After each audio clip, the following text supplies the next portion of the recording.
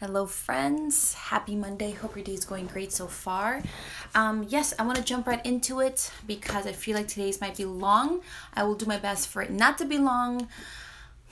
Yeah, let's see. So we are starting chapter 41 in the book Essential Truths of the Christian Faith by R.C. Sproul. And we are in the section of the Holy Spirit. And I told you guys when we started this section that I feel like this is something that I really didn't know too much about. I feel like even growing up, the concept of the Holy Spirit wasn't explained very well to me. I thought it was just like a force, like this thing that like Jesus kind of left. And absolutely not. We see in scripture that this is a person, this is part of the Trinity, that it is a person because the Bible describes him as comforting. He can comfort us. You know, he leads us into truth. The fact that it says he, that he has a deity of God the Father, God the Son, that he is part of the Trinity, he is God.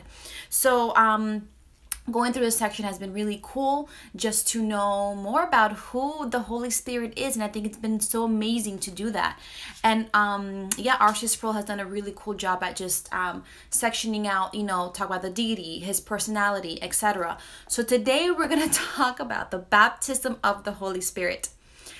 And obviously I don't believe in coincidences or any of that, but I was going through my reading this morning and I read a section that I was like, what is this? Or I know I've read it before, but I feel like I have so many questions when it comes to the Holy Spirit that this section that we're reading today has to do with that. And that's why I'm like, wait, not a coincidence. So I'm going to read really quick what I read this morning, and then I'm going to start going to our chapter for today.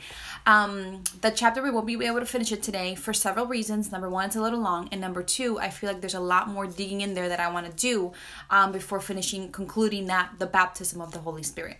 So this morning I was reading Acts 19, and it talked about Paul and Ephesus, okay? Paul was the one who wrote, no, he did not, did he? No, I don't even know.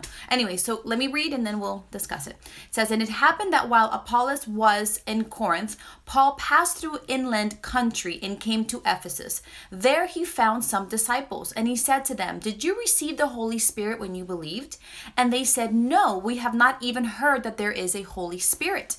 And he said, 'Into what then were you baptized?' They said, 'Into John's baptism.'" And John was the messenger that came before Jesus, and he was baptizing in repentance. But Jesus came and said, "No, now we have to baptize, and now you guys are going to be Christians, believers in God, etc." So it's a different type of baptism, okay? The one that came before Jesus' baptism, all right? So that's what they were doing. And Paul said, "John baptized with the baptism of repentance, telling the people to believe in the one who was to come after him, that is Jesus."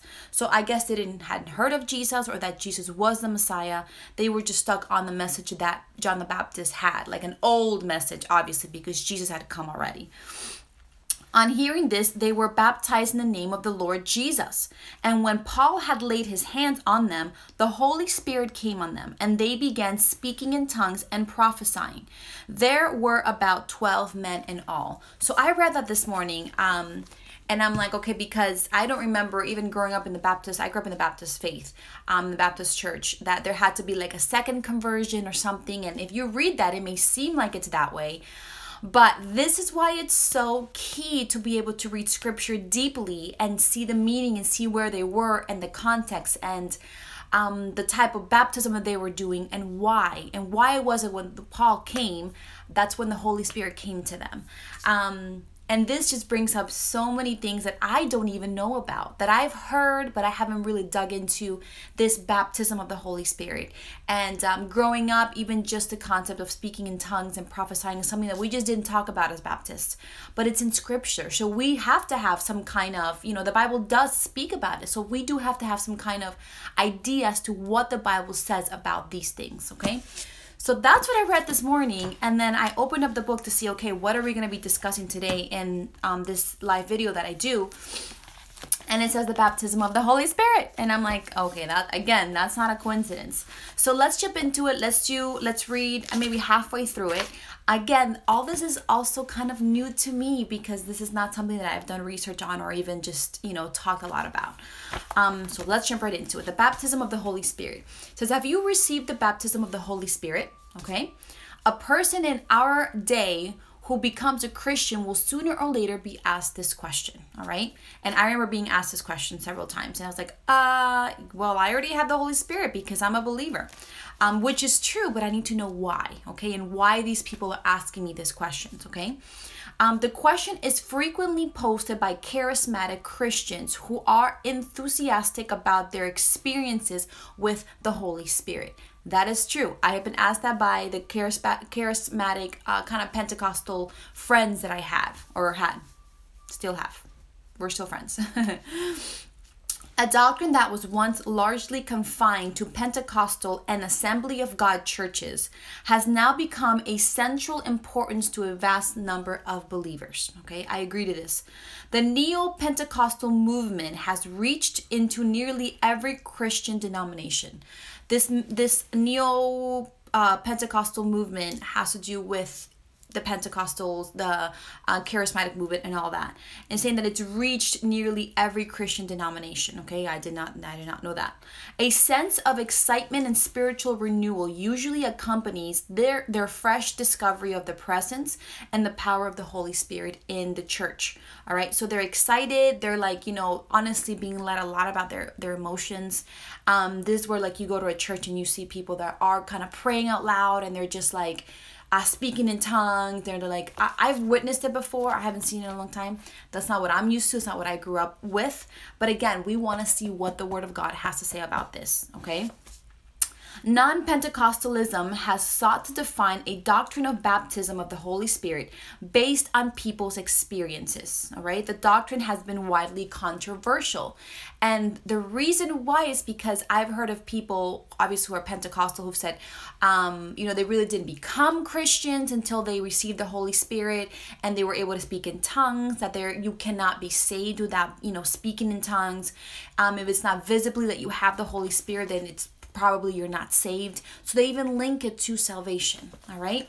So again, it's based on people's experiences.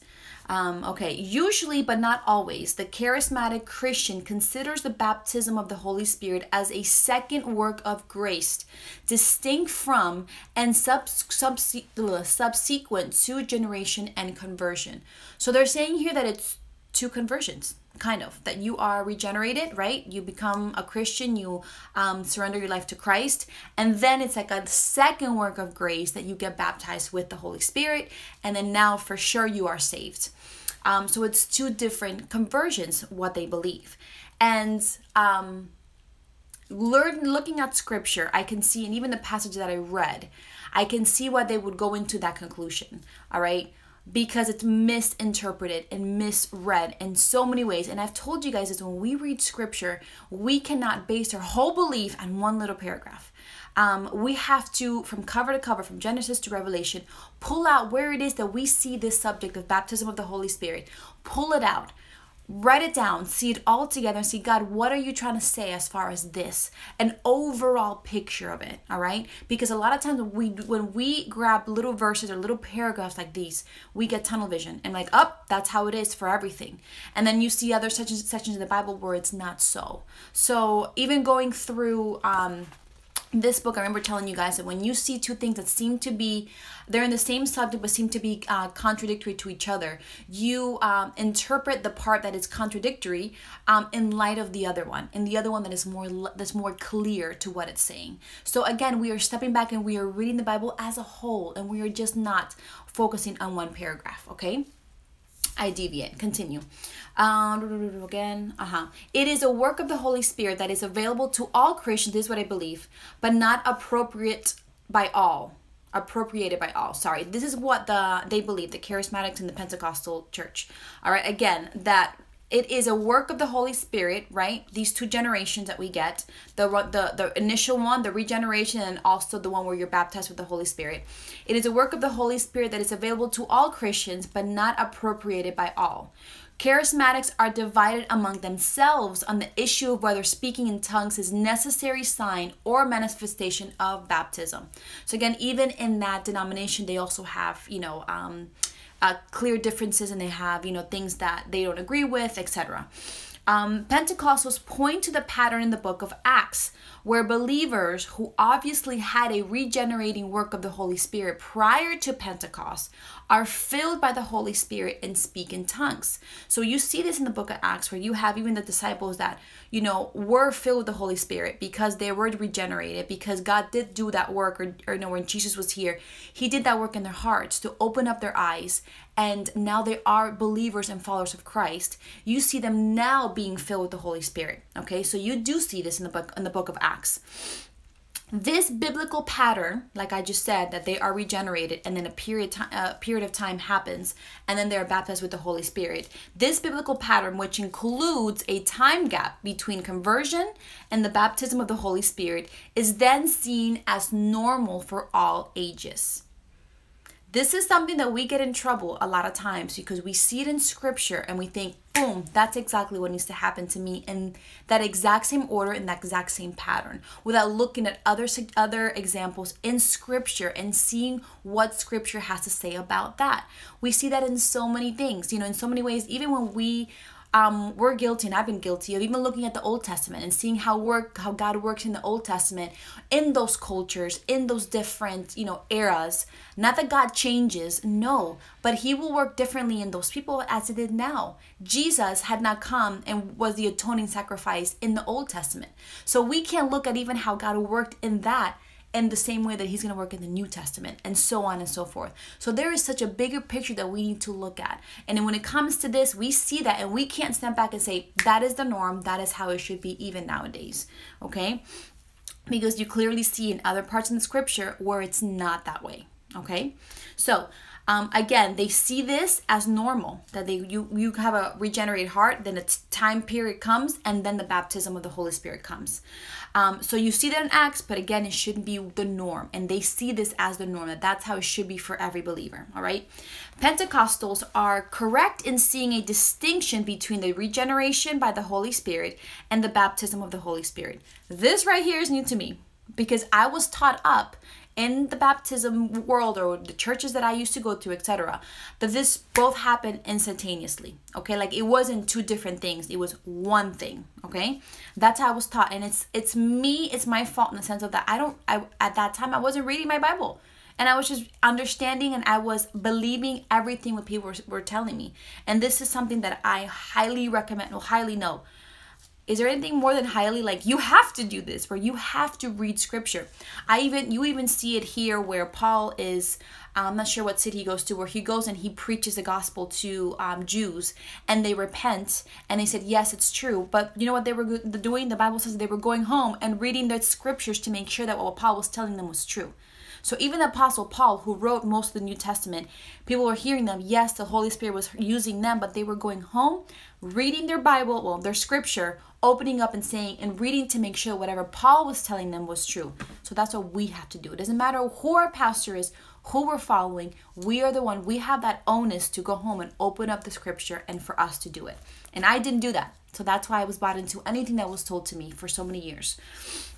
So again, Pentecostals are correct in seeing this distinction, all right? Regeneration refers to the Holy Spirit giving new life to the believer, making alive one who was dead in sin. That is a work that the Holy Spirit does.